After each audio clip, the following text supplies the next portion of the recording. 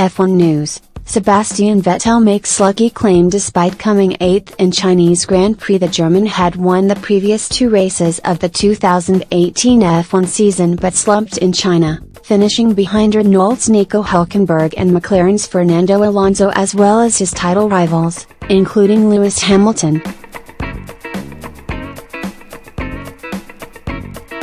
Hamilton's fourth-placed finish meant that Vettel still remains 9 points ahead in the Drivers' Championship, but he was undoubtedly frustrated by his result in Shanghai, his worst in 30 races since coming home 9th at the 2016 British Grand Prix. Yet the main reason for that was Vettel's collision with Verstappen at the hairpin, with the over-exuberant Dutchman locking up his rear wheels and sliding into Vettel's side to send both spinning. The incident did not end either of the pair's races, with both able to complete the final 13 laps, but Verstappen received a 10-second penalty and surrendered his hopes of a podium finish in the process.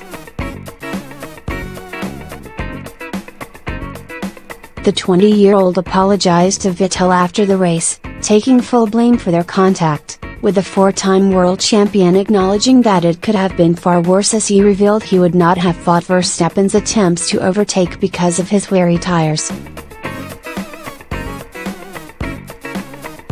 He told Ferrari's official website, "I was lucky to end my race. After a collision like the one I had, I think we could have even stopped there. Obviously, the lucky thing is that the car was still working, even if the balance was gone. We lost the lead after the pit stop and that was not ideal.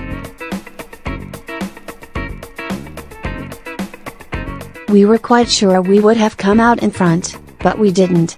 The timing of the safety car was bad for both me and Mercedes' rival, Valtteri Bottas, because we had no chance to react. After that it was clear that Red Bull was faster and I think there was no point to resist much at the way Daniel Ricciardo approached from behind, and then the same happened with Max. I gave him some room just in case he had a bit of tire lockup, but then obviously he had a big one and that's why we crashed. I think he realized he was wrong. We were both lucky to continue but it was not necessary.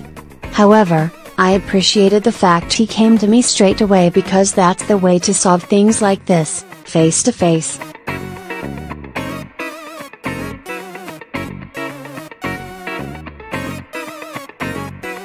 But obviously this is not the result we were looking for.